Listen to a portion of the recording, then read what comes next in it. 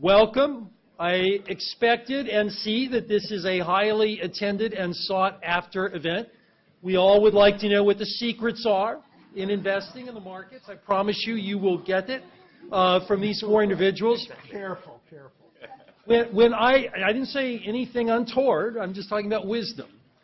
When I think about Reunion and how to set up Reunion every year for the business school, I look to one of my icons for advice, and that's Richard Rodgers, of Rodgers and Hammerstein fame. Richard Rodgers said it was very easy to have a successful musical. You had to have a tune they could hum. And it was always a particular spot in a Rodgers and Hammerstein hit. You are sitting in the tune you can hum. This is the one you will remember at the close of Reunion. Investing has obviously been a key part of Columbia Business School's DNA, as it is for the economy in the centennial of the school.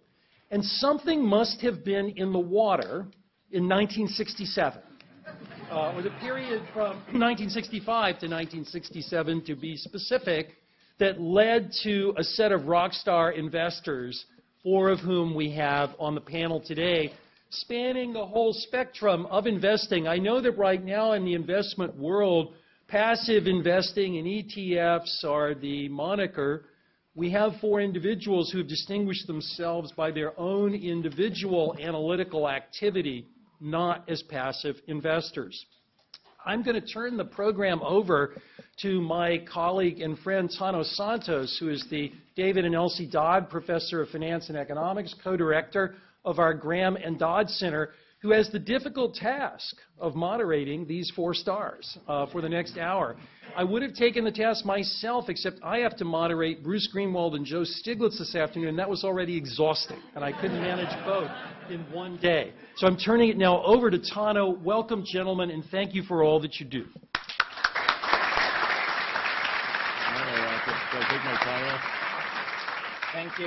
Thank you, Glenn. I will sit in a moment, but as Glenn said, I'm the David and Elsie Dodd Professor of Finance. I co-direct the Heilbrunn Center for Graham and Dodd Investing with Bruce Greenwald, and it's my honor to run the panel this morning with these giants of the U.S. financial service industry, a class of 67, as Glenn said.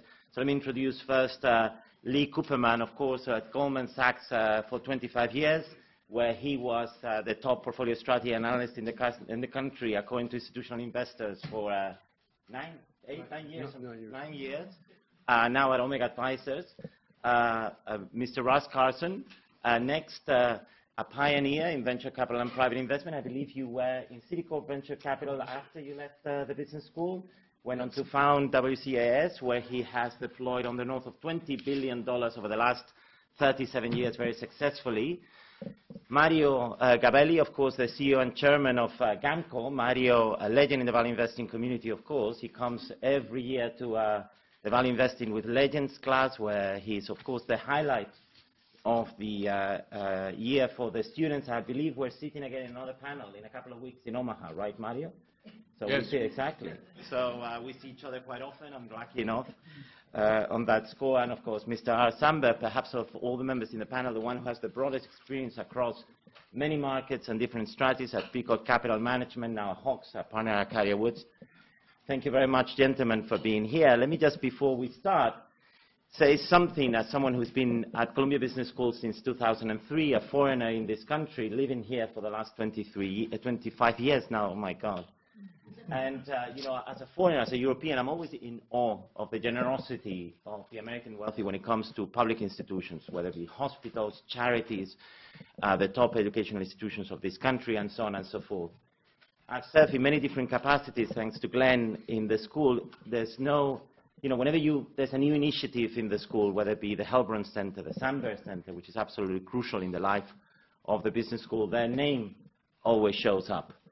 They've given up more than $200 million over the course of the last 20 years. There have been more members in the school. And Glenn told me cheerfully this morning that they're not done yet. So never in doubt. Give him down. So thank you very much for that as well. Vote on that? So I'm going to sit down and I'm going to By the way, the last time I ran a panel with you guys, I was only able to get one question That's in. the way we want it. So I'm going to be tough with you guys. No, you're not. And try me, Mario. And so let me start with something that I think is in everybody's mind. Glenn has brought some of these issues, but let me start with one thing. Whenever we teach the class, Bruce and I, the value investing class, the students, whenever we give talks to... You may want to use that. Yeah. Whenever we give... can you guys hear me all the way? No? That's what I figured. You got to...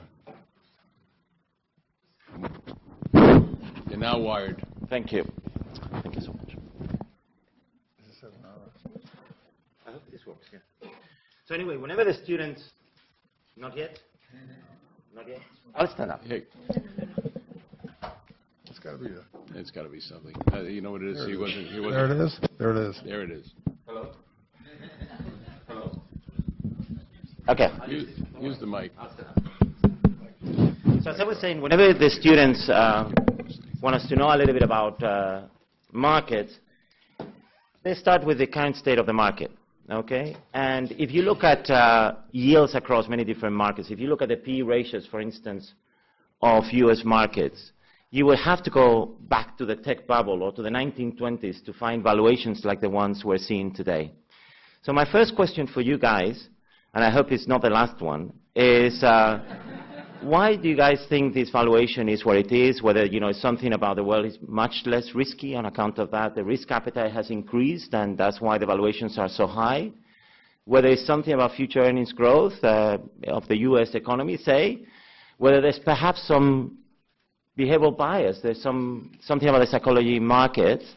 And the second question, if you want to answer it in parts, yes, to get it in, where are you guys finding value these days, given these valuations? Are you concerned about the yields being so compressed across different markets?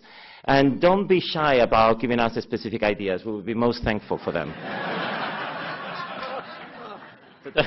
So Lee, why don't you take it? Why don't you start? And feel free to react to each other. I know you will. I'm done. Is this mic on? I don't think it is. No, get closer. Just There's a little switch. I have to swallow it. You guys, it's called technology, Lee. You push the switch. yeah, Lee, you want this one? This one's not on. I'm not going to say anything. The answer to your question is very simple. This morning I printed out off of Bloomberg 10-year yields across the world. So United States is a high-yield country at 2.2% for the 10-year. Canada 1.4. Germany 24 basis points for 10 years. So if you lend money to Germany for 10 years, you get 24 basis points. If you lend money to the Japanese government for 10 years, you get 0.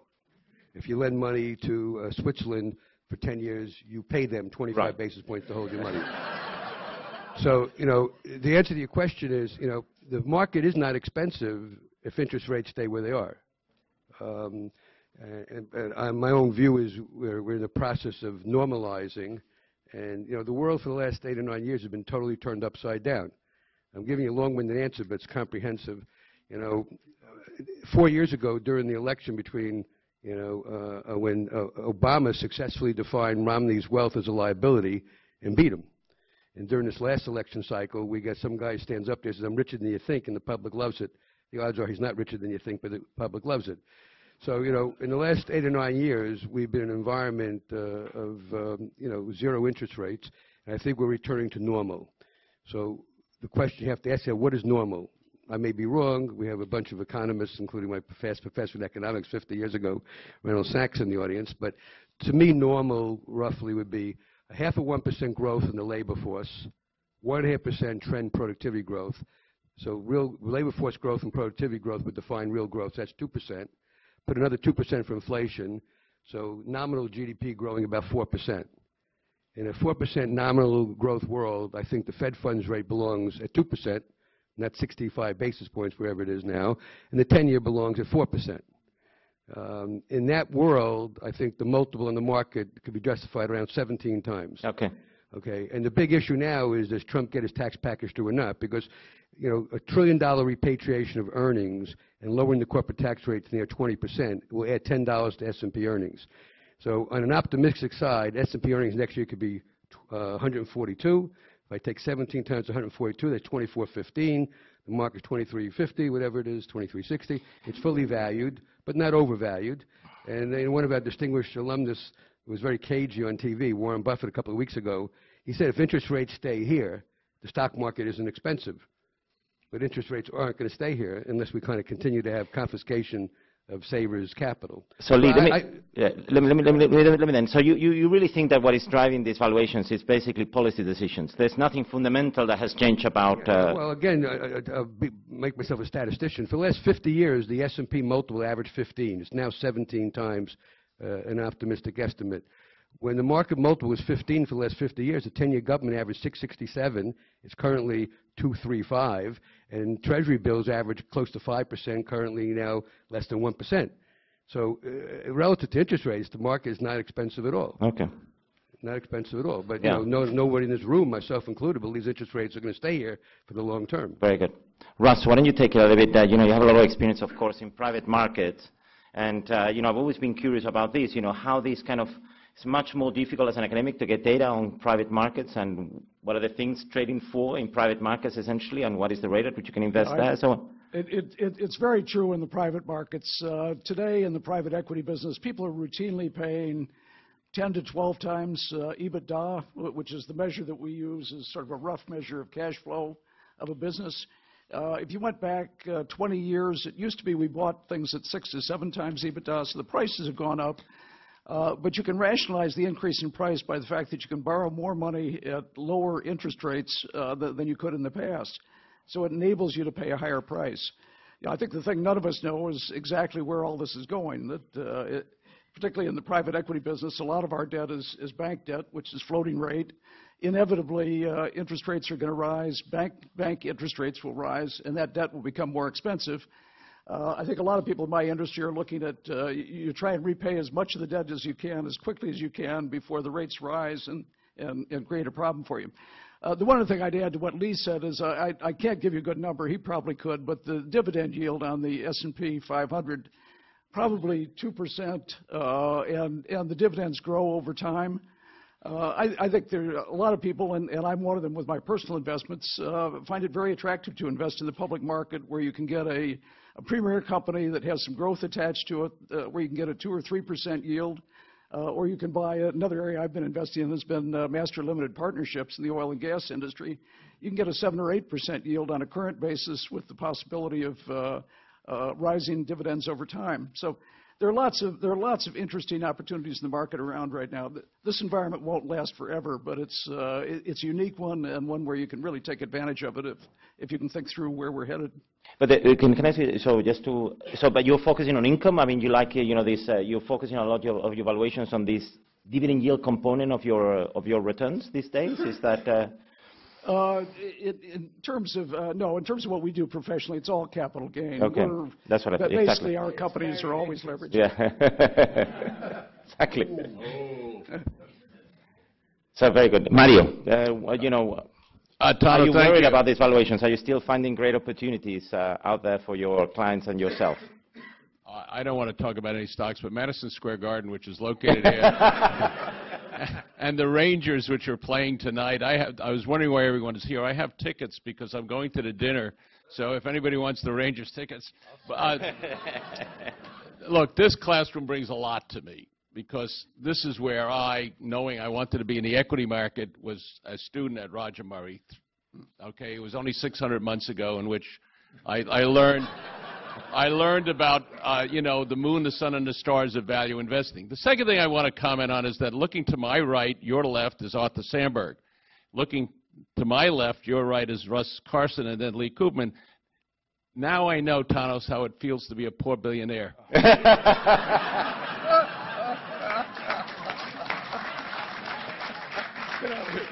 We all feel very bad for you, Mario. Yeah, I know Glenn organized the benefit, not for Columbia, but for me. Look, what we do is bottoms-up research. We have a circle of competency, which we have compounded and accumulated knowledge on industries. So let's say a simple business, like if whatever you watch anywhere in the world on content or connectivity, we look at it, and there's always some opportunity.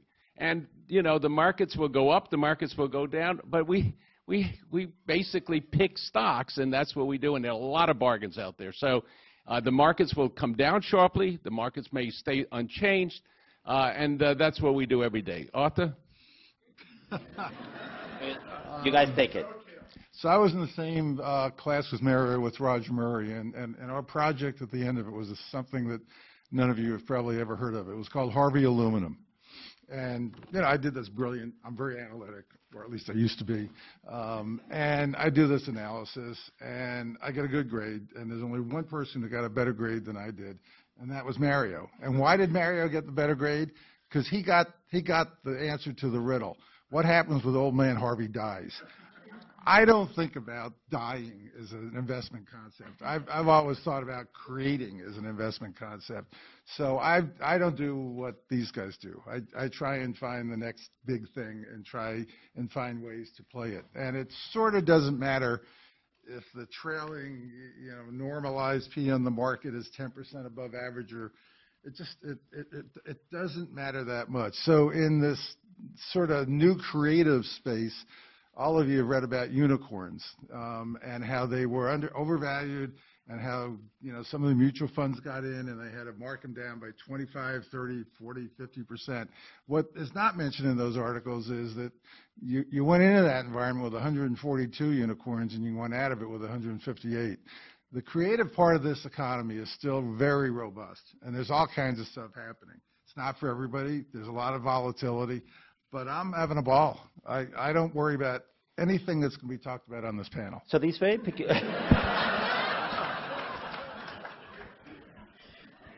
So you guys, so let me understand this. The market has been rather peculiar, let's say, over the last not only just few years, but only the last few months. The run-up since the election has been quite striking as well. But if I understand you guys correctly, you haven't changed anything of what you guys have been doing over the last few years on account of these kind of rich valuations that we've seen in the market. The method stays, value investing principles still apply, no changes whatsoever.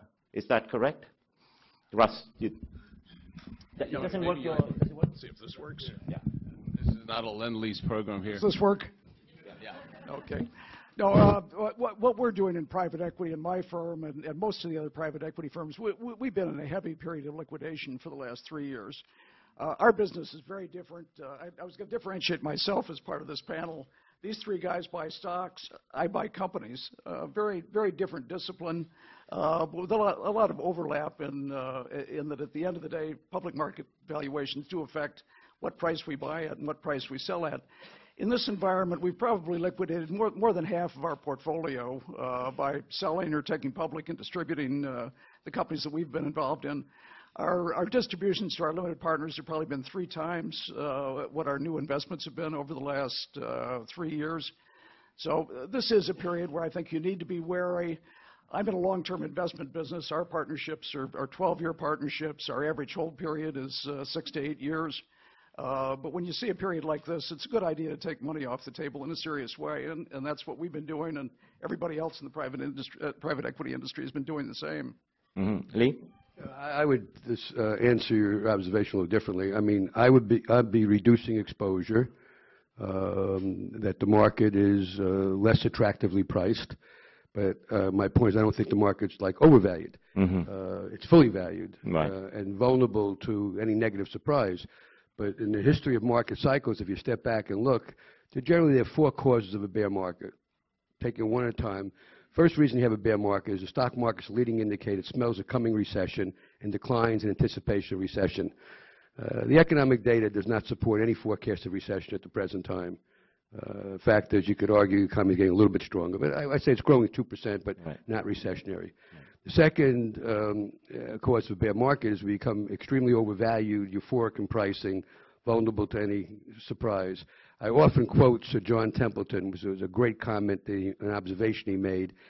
I only wish I coined it, I didn't, but he said, bull markets are born in pessimism, they grow in skepticism, they mature in optimism, and they die in euphoria. Pessimism ended in 2010. We're clearly in optimism, but I see very few signs of euphoria in the market.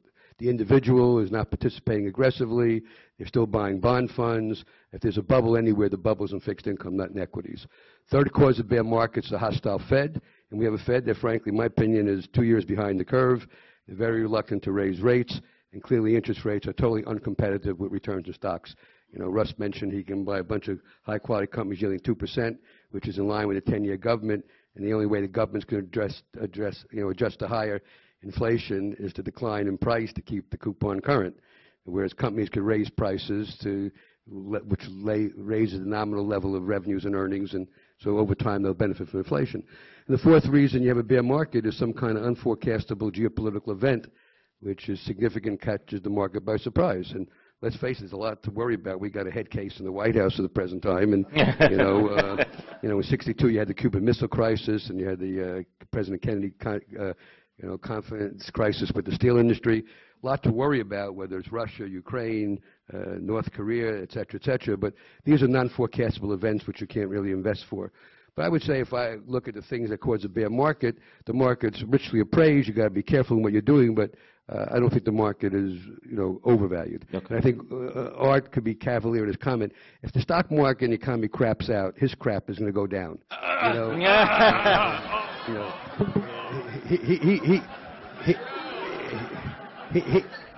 that took long. Number one. He needs an exit strategy. No, wait a minute. He needs an exit strategy into the market. Wait. I got to listen to the rebuttal here. No. Number one, I think Art has the right to answer. You invest in crap, I invest in growth. I'm an investor in a few of your companies. Number two, I will admit I'm at a disadvantage because in the last tech bubble I had a hedge fund, and that hedge fund made money in the 2 years after it imploded because you could short. Nobody can short any longer because the system is stacked against you. So do I worry that some of these marvelous, earth-changing companies will be revalued? Yeah, I do. So what do? I do what Russ does. I'm trying to sell the mature ones and not reinvest it back in the new ones. Of course I'll be hit. Yeah. So can I build on something that Art just said, which is, so we've done with this kind of general view on the valuations of the markets, but markets have changed as well dramatically over the last few years. I think Glenn mentioned this growth in passive investing. Our students ask us all the time about this. What is the future of value investing in a world where 95% of the trade or the volume is done by machines? And I wanted to have your take on this. What do you guys think overall? I have several questions about the institutional construct of the market, but I want to get your views on this. Lee, you seem to be already taking the mic. I'll address it from the hedge fund side, but look, everything is cyclical. Including this? Absolutely. Let me tell you, one of the most distinguished writers at Fortune magazine is Carol Loomis. She has co-authored Warren Buffett's annual report for 50 years. She's a smart lady. She wrote an article. The headline on the article was, "Hard Times Come to Hedge Funds." If you look at the article, it was January of 1970. Go do a little data research. In 1970, January, the largest hedge fund was Steinhardt, Fine & Berkowitz at $49 million. The second largest hedge fund was A.W. Jones at $35 million. The entire industry was under $1 billion. The industry today is close to $3 trillion. So obviously a very bad call. Now, the golden period for hedge funds, and I'm going to get to answer your question, my view, I could be dead wrong. No. The golden period for hedge funds was 2000 to 2007. They were outperforming the S&P. They were outperforming conventional long-only managers, and money was coming in over the transom. And they became cocktail party talk. I'm with Omega. I'm with Glenview. I'm with Pershing Square. I'm with Third Point. Who are you with? Hedge funds performed their role in 2008. The average hedge fund was down 16%. The S&P was down 34%. But people said, what the hell is this? I didn't realize you could lose money. I thought it was a question of how much money I'm going to make. I won out. And so it was enormous redemptions due to fear of what was going on in the economy and the performance of hedge funds, even though they lived up to their role.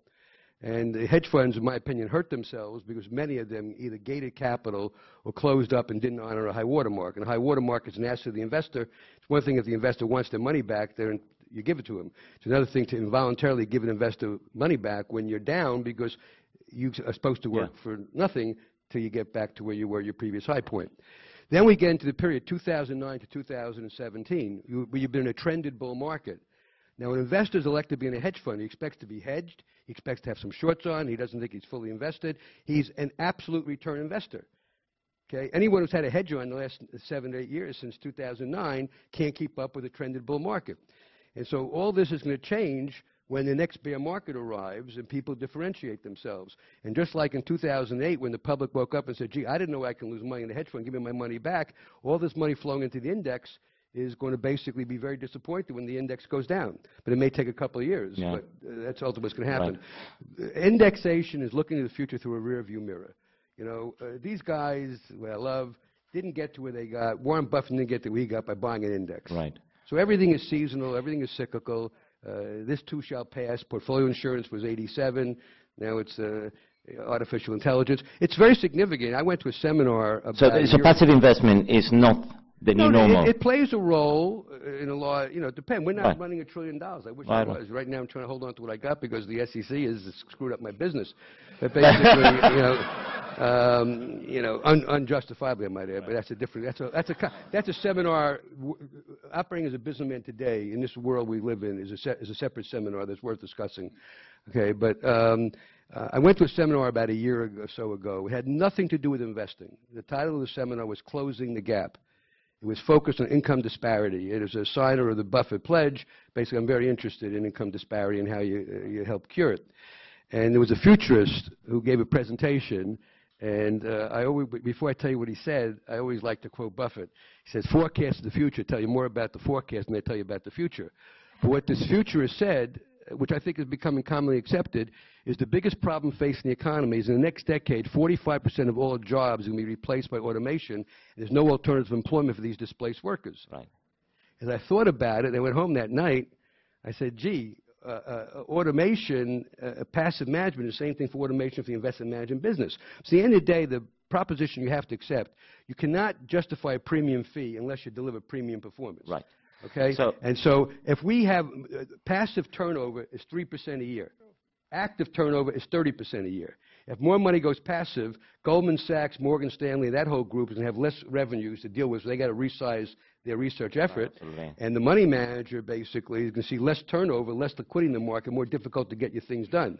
And then on the money manager side, obviously if you're going to manage money for 5 basis points in a passive index, you're going to have a huge shrinkage of revenue. Yeah. So I think it's a cyclical phenomena. For the large money, a certain amount of indexation is relevant, but I would not in any way give up an active management. Absolutely not. I mean, in a way, the way I see it, and I want to have Razard and Mario comment on this, is in a way someone needs to actually do the tough job of collecting this information, analyzing these companies, assessing the profitability of these particular risks, and so on and so forth. So, in a way, your role is going to become even more important, given how much capital is in the hands of people who are actually doing nothing of this job of actually allocating capital across investment alternatives. Is that how you guys see it as well? Importance in something that's remunerative can be very different. Right. And I don't see that changing for a long time. Everything, I agree with everything Lee said, but if you look, there are people who are still making money. And they're the algorithmic traders. It's the Three Sigmas, it's the Renaissances, it's those people. Yeah. And that trend is... there are many ways of making money, of course. They're making good money. Yeah, absolutely. Some of it is a giant case of front-running the public. Yeah, absolutely. There's a lot of front-running going on. But let's leave that aside. Yeah, sure. And there are people who would say what you did was front-running the public, too. And me, because I'm out of business. So, no doubt that that's always a part of markets, which is way overemphasized by those who don't understand markets. But I think this is a tidal wave that's going to continue for quite some time. Right. And just like Lee said in the beginning, the thing that's going to change it is a change in one of these exogenous factors. It's not going to change until that happens. Right. So it's all wrapped up in the same thing. Mario? Yeah, there's not much I can add, but from my point of view, there's also, it's not a question of ETFs. It's a question, obviously, of the fees, and the fees are driven by lawyers, and the lawyers are basically looking to create economic gain for their particular point of emphasis. Our role is simple. What we want to do, and we do every day, every minute, is look, and our turnover, by the way, is 5%.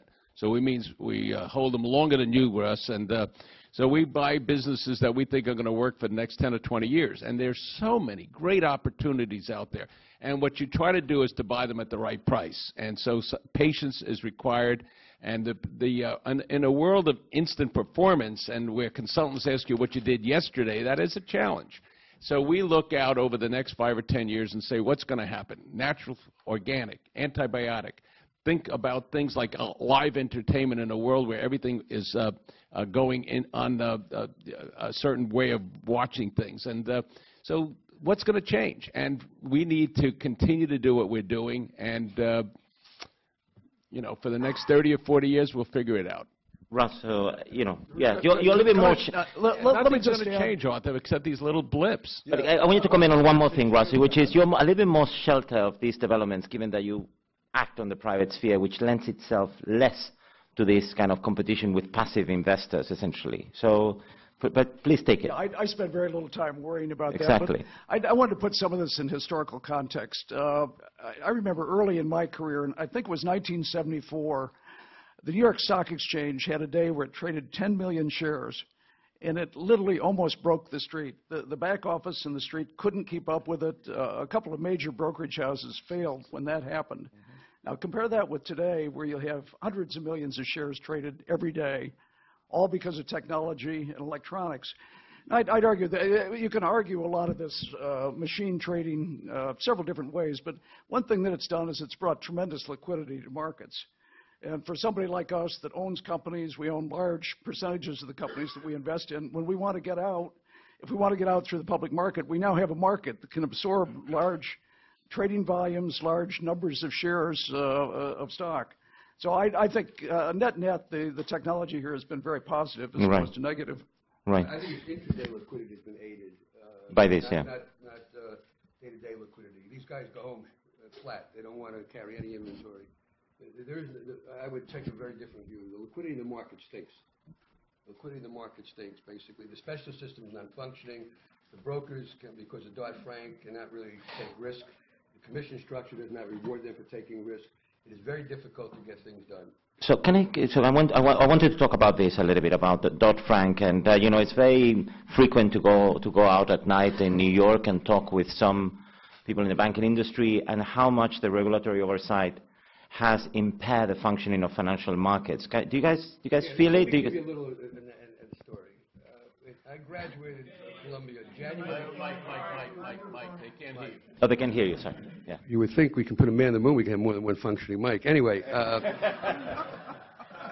to give you my story, and it's the same story as everybody else in this panel. I got my degree from Columbia January 31st, 1967.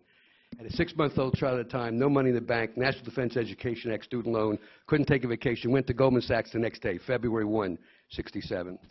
I was very fortunate. All right. How much did you start with? I said with? like everybody else in the panel. $10,000 salary? Nothing. 13,000 total with a bonus.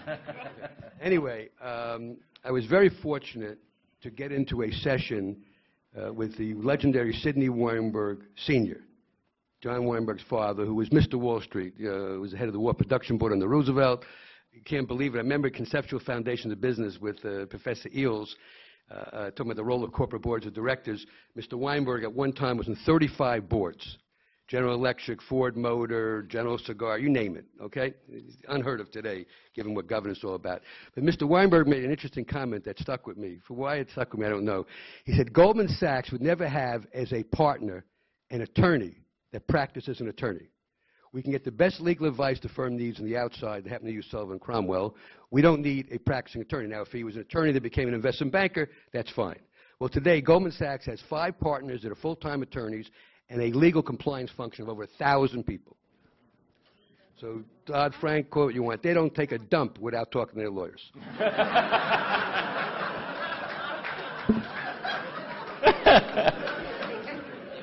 This is the regulation.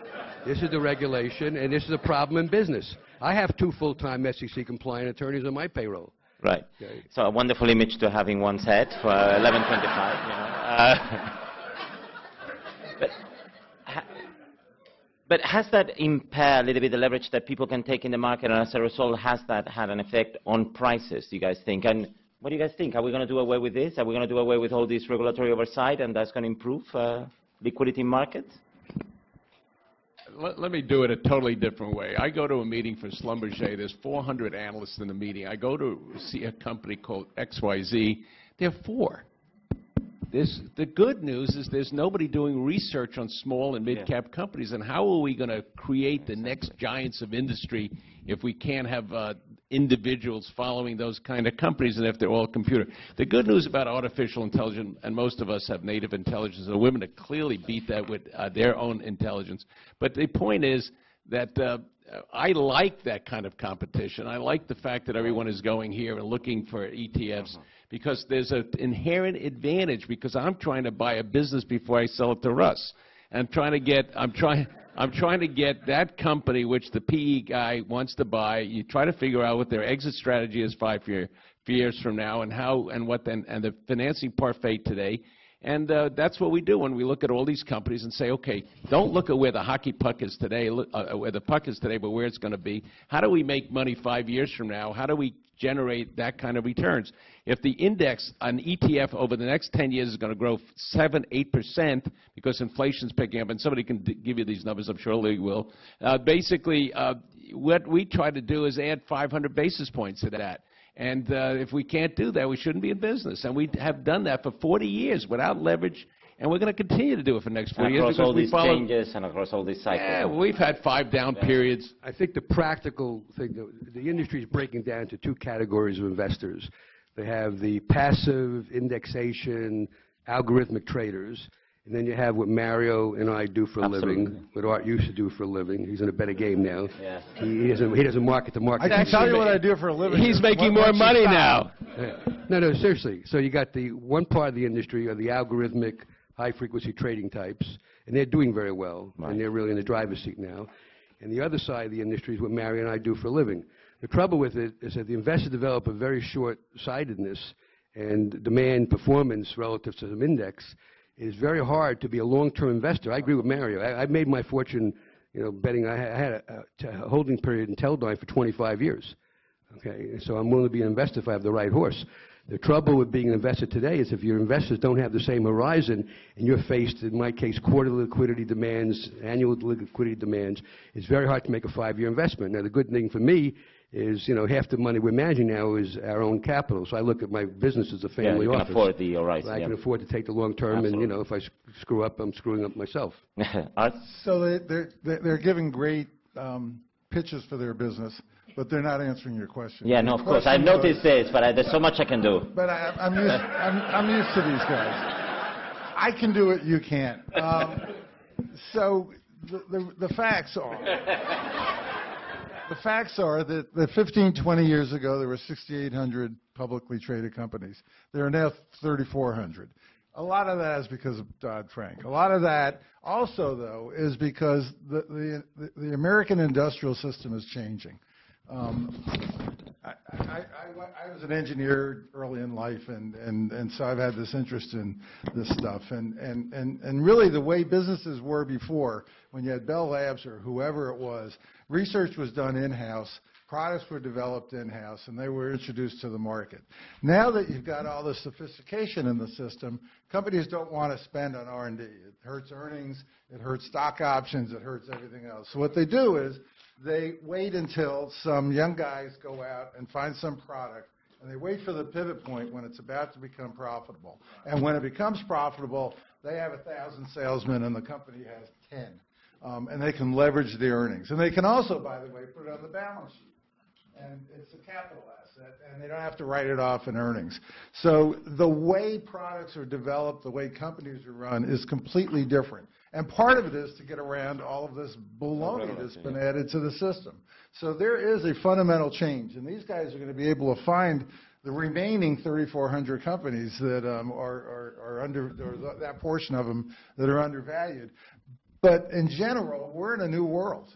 Yeah, I mean, this is something that we discussed quite a bit internally, that there's been this drop in the number of risks or names that are traded in public markets.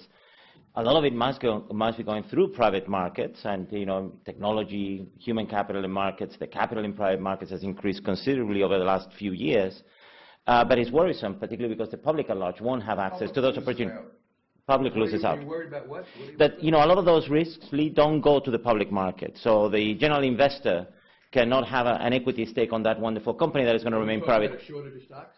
Yeah, And shorter of risk. You're going to get 5.8% in Fed funds. You're going to get 2.3% government. The microphone, darling. You want to own more stocks, right? You want to. Wait, if you're going to, we leave today and we come back for our 60th anniversary, not the 50th. Where do you want to be for the next 10 years? Do you want to be in a company that will be growing over the next decade that pays you 2% while you wait on average? Or do you want to be in a government bond yielding 2.3% when you have a government that's running an enormous deficit? And just step back. You know, what Trump is advocating, and I like his economic ideas, but let's step back and look at Ronald Reagan versus Donald Trump. When Ronald Reagan ran for president, his platform was, I want to get the government off the backs of the people, and I'm going to do that by reducing regulation and reducing taxes. Ditto. I'm going to restore the lost prestige of the United States of America, and I'm going to do that by rebuilding defense. Ditto. He didn't say much about infrastructure. Now we got a third infrastructure $1 trillion bill. Reagan figured out, I can't rebuild defense, I can't cut taxes and balance the budget, so he said, the hell with the budget. Okay? Right. We have $20 trillion of debt, a 100 basis point increase in interest rates on that is $200 billion, and they can't find $5 or $10 billion.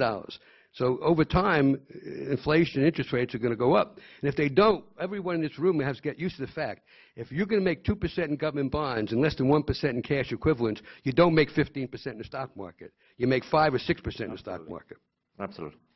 Russ, you want to add something to this? No, but let me, before you do that, since I pay bills, Sarbanes-Oxley's, Section 30 whatever, that's why if I was running a venture capital company today, I would go public. What am I?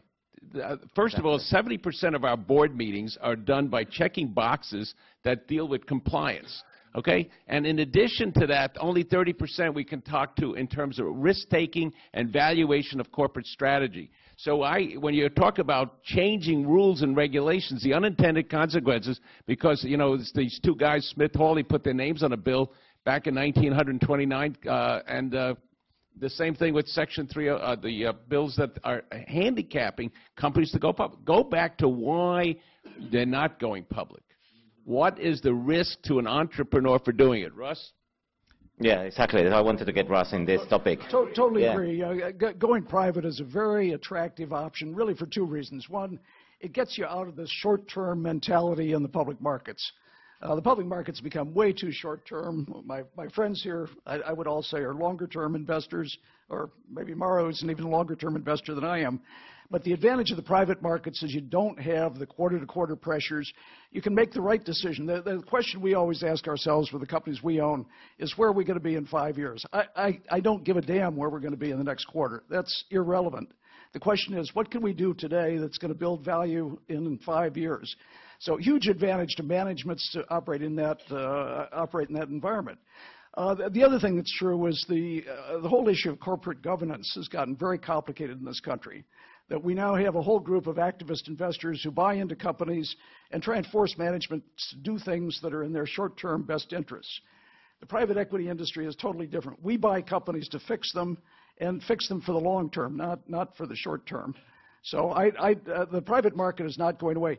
Well, one of the things that I wanted to put out here again is a fact which most of you wouldn't know. When I started at Citibank in 1967 in their venture capital group, which was a raw startup at the time, the entire venture capital industry in the world probably had 100 players and $250 million of capital. That same industry today that's broadly called the private equity industry has somewhere between $3 and $4 trillion of capital invested in it, and it has 4,000 global players. I mean, this has turned into a very major part of not just the U.S. economy, but the world economy. Right. I think most people aren't aware of where it came from, how rapidly this has happened, and what the implications of it are. Yeah. I would just like to make one point. A lot of this stuff in private equity has all to do with leverage. Yeah. 35 years ago, when I was at Goldman Sachs, I did a study of KKR's returns versus taking their 2 and 20 fee structure and then looking at taking the S&P, leveraging my equity 5 times, which is what private equity does. They get away with it. You can't run a public company. Mario can't go out and leverage 5 times. If I bought the S&P, when all these private equity deals were done, and rolled the S&P every quarter 5 times leveraged, and because of a much lower fee structure, I would beat the hell out of any private equity fund. Private equity could run 5 times leverage. Public money managers can't. So a lot of the return stems from the leverage. I see. Russ, do you want to take that? I mean, no, they pinned. This is like SmackDown. They both got SmackDown. I mean, foot fight. You know, you're talking about investable companies. When I started the firm in 1977, on January 1st, so 40 years for us, the total market cap of all equities on a global basis was $1 trillion. Today, it's 60. If you took the public company by share count, it's 70 trillion. So there's a big playing field there. And, you know, I can find a company in Europe selling at half a book, and book is cash. Yeah, that's what we can do. But you got to look. And where are the bargains? And so the United States today is 30% of the, because it's measured in dollars, the United States is probably 35% of the total capital markets. Yeah. So where you're only here 25 years, go back and find those businesses that you left behind when you went to the University of Chicago. Where were you, in Booth? Yeah, well, I was in Booth for a few years. It shows you that Glenn and the Columbia is politically correct. They take anyone here.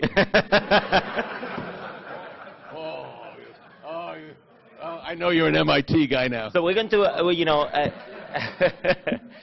we're going to take a couple of questions from the audience. We have a little bit of time for that. So if anyone has a question, just yell it out, we'll repeat it. You can yell it out, and I'll yell it back to the audience.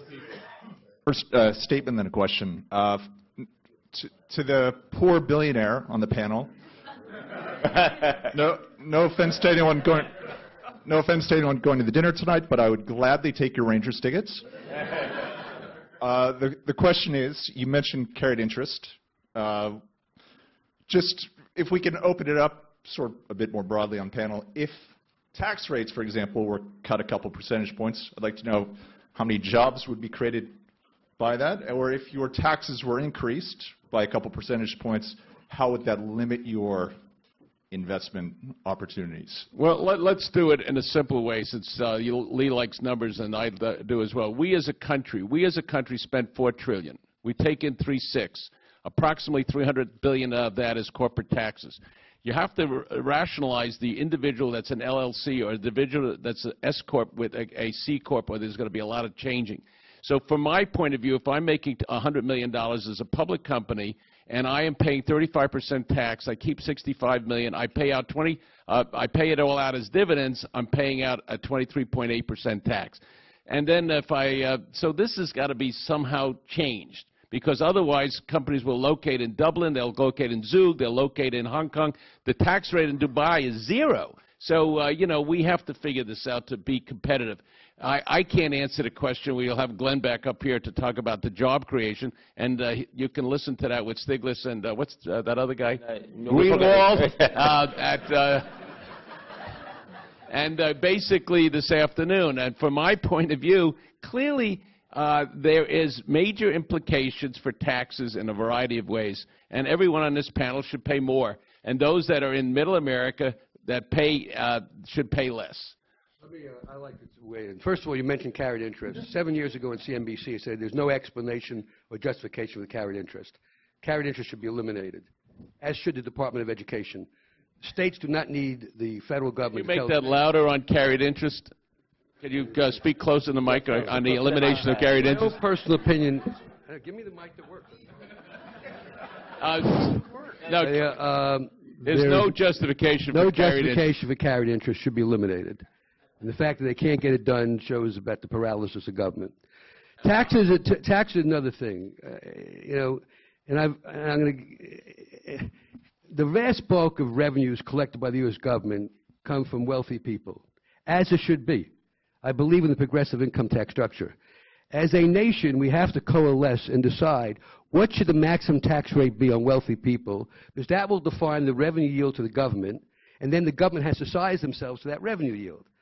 Now, you ask a politician that question, they give you the bullshit lower, because they won't give you an answer. I called Buffett, and I asked Buffett. He was about 4 years ago, he was getting a lot of talk about, wealthy people pay more in taxes, which I happen to agree with.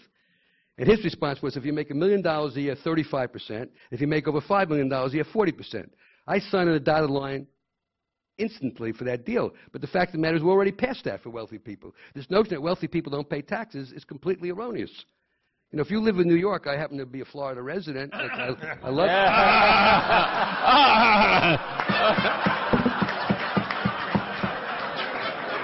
By the way, Let me just tell you, I am not a representative of Florida Chamber of Commerce. I just tell you, you have no idea what you're missing.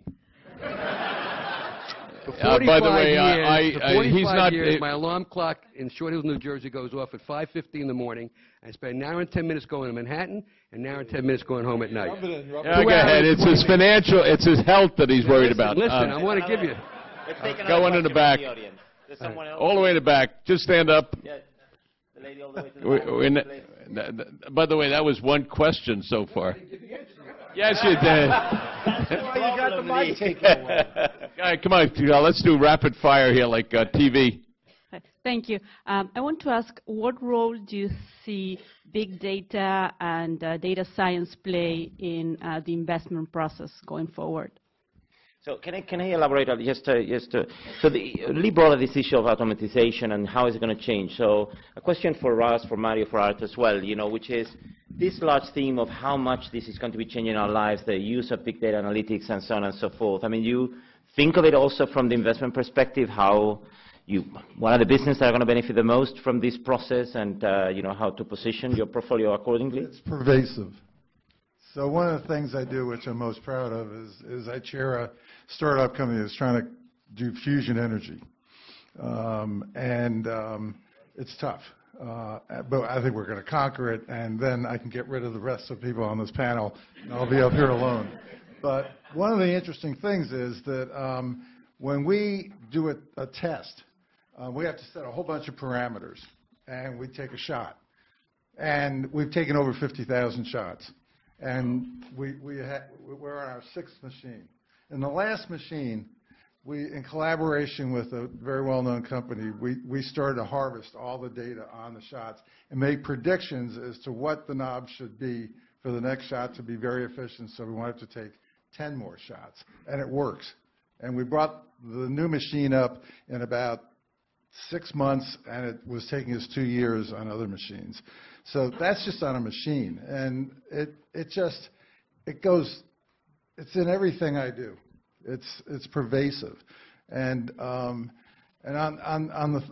am one of those people who believe that the real problem is not a lot of the stuff we've talked about, is the problem of employment going forward. I strongly believe that the loss of jobs is going to be the biggest thing that's going to be an impediment to this country, not what that idiot Putin does, not how we manage our relationships with China, not the idiot in North Korea. It's really going to be job creation in the United States, discontent in the United States, and how do we solve that problem? You are not going to stop the technology side of it. Right. It is not going to happen. Yeah, but if I was here in 1890, I would have said that there's a thing on the farm area, which is 90% of the employment in the United States, that is going to create major dislocations in jobs because farmers are going to be put out of work because of the plow and electronic modification.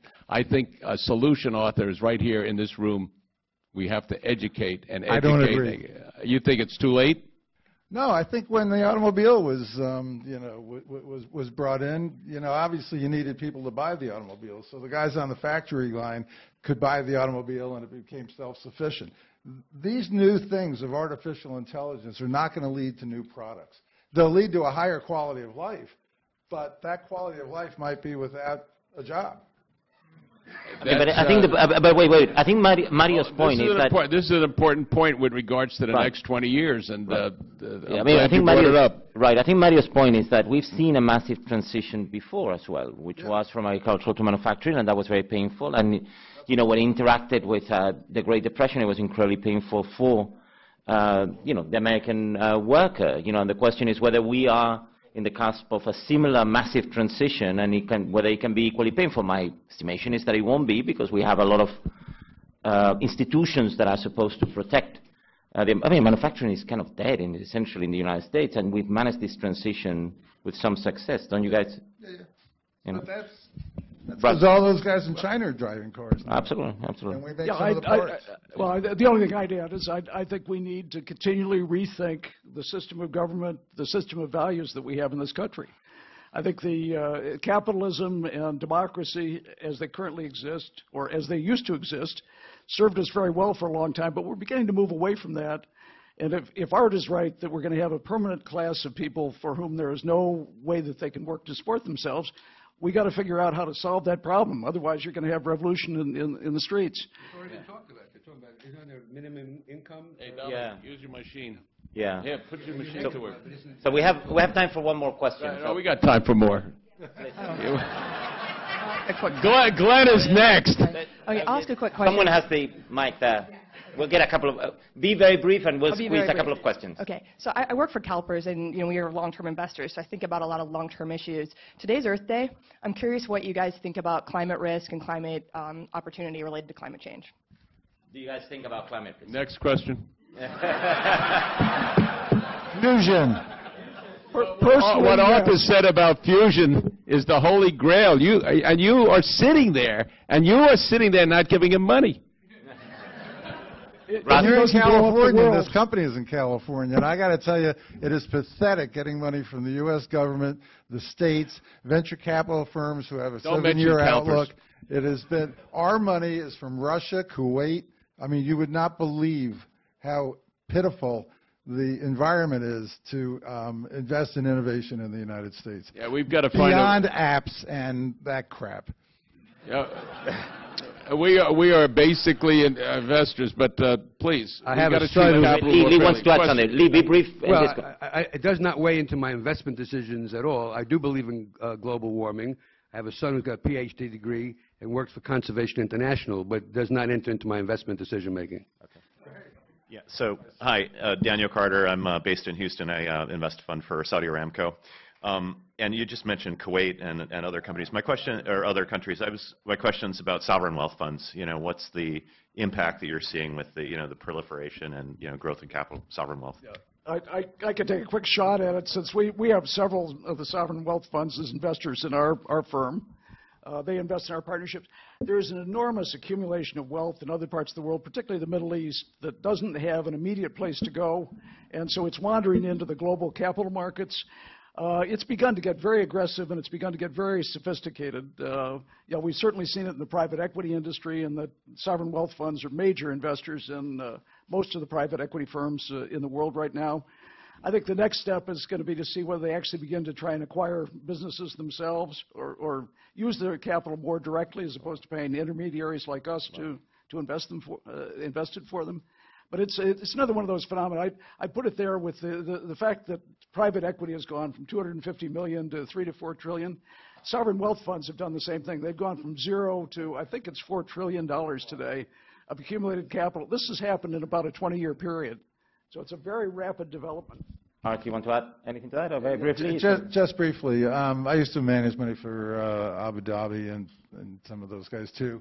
And in the past, they were interested. It was a pension fund. They just wanted to pay the social liabilities in the country, and that's all they were interested in. That is changing very rapidly right now, and all of these guys are looking at the kind of stuff I now do. So, I would just make a point on this score. This going the other way. At the present price of oil and gas, OPEC runs a $500 billion a year deficit due to their social costs. Question. You look at oil struggling to hold $50 a barrel. It's a big problem for them. Two quick answers. I'd like to get everyone's opinion without any, buts, ifs, and howevers. Where do you see the S&P 5 years from today? And the other question goes to Mario and Lena. What tie cell do you guys get those at? What was the second part? The second is you're coordinating. What tie cell you got them at? Repeat the question. The ties are matched, Lee. Whether you guys call, the question, Lee, is whether you guys are calling each other every morning to coordinate the ties. No, we're the only two that are working on this panel. Ties look matched. They're not matched. This is show you my sensitivity. My wife is in the front row. Come on, use the microphone. You've got to give credit to your wife for dressing you. She wouldn't say I'm a sensitive human being, but if you look at my tile closely, you can see it's the Columbia insignia. I would say just... No, I'd answer this question. What's the S&P 5 years from now? I'd say the S&P would be anywhere from a return of, at best, 5% per annum to no return. The S&P. Yeah, I'm not going to change that because rising interest rates are going to provide a major headwind to the multiples. Earnings will do okay. Inflation is going to pick up, and we like pricing power. Next question. Okay. One more. I'm sorry. I'm just interested in the impact of increasing lifespans and the need for decades-long retirement income and wealth. Is that going to impact your strategies for the next coming decades? Medical advances, life expectancy, a massive change. We're going to get people living for another 10 years. They will need to consume leisure, to do a lot of things. Let me just give you two numbers that I think will scare the hell out of you. In 1965, when Lyndon Johnson passed the Medicare Act, the U.S. economy spent 6% of GNP on health care. Today, we spend 19% of GNP on health care, with a population that is living healthier and living longer. One of the things to think about is, where's the cap? Is it 20%? Is it 25%? We're not going to spend 100% of our GNP taking care of old people like us. Yeah, on the other side, I can't leave that without saying that we are also screwing the next generation of doctors. We have really, really maligned the profession of medicine in this country, the way we're treating doctors. Okay. So we need to close it. Thank you very much, gentlemen. I hope to see you again next year here. Thank you again.